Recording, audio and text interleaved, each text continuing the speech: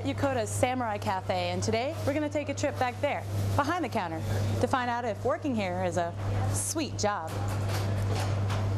This is Airman First Class Rachel Armstrong, and she agreed to let us follow her around while she prepares for the busy evening shift.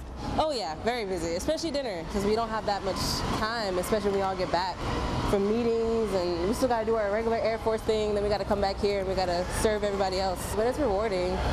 Now I'm going to make gravy. Whoop, whoop. Yeah, the cooking is honestly the funnest part. You get to express yourself, kind of throw whatever seasons you want in it. And it's nice when people tell you your food tastes good too, so that helps. Working in food services is always a learning process. I dropped potatoes. I spilled the gravy. One time my gravy came out so thick you couldn't even pour it. You're making me tell on myself. I'm gonna throw gravy on your camera. With so much that can go wrong, you develop some thick skin. I don't know, when people complain about our food, it's kind of like, well, you don't have to eat here.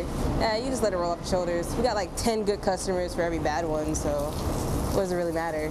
Speaking of customers, it's almost time for dinner. What does Airman Armstrong think about working up front? Yes, this is the boring part. That good? You do get to see the customers' smiling faces, though. Hi. Good food, friendly people, and a rewarding job. Looks like when you work here, you can have your cake and eat it too. Senior Airman Sarah Bryce, Yokota Air Base, Japan.